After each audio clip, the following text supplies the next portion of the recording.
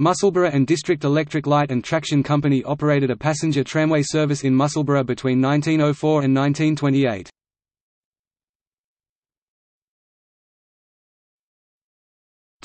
History. The National Electric Construction Company built a 3-mile tramway in Musselburgh from the terminus of the Edinburgh Cable-hauled tramway at Joppa, to Leavenhall. This opened for service on 12 December 1904. In August 1905 the NEC set up the Musselburgh and District Electric Light and Traction Company to operate the line, and the system was expanded with an extension to Trinent Road in Cockenzie opening on 5 August 1909, and on 31 December 1909 to Port Seaton, bringing the total single-line route to 6.55 miles.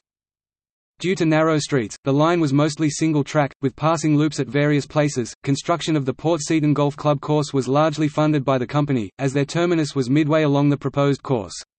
It opened in 1912, utilising 100 acres of land leased from Francis Charteris, 10th Earl of Weems. The club sponsored the Port Seaton Professional Tournament in June 1914 to promote the course.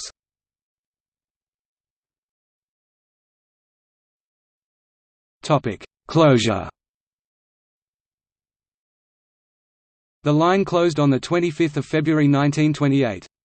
Edinburgh Corporation Tramways assumed responsibility for through services as far as Leavenhall. The remaining section was replaced by motor buses.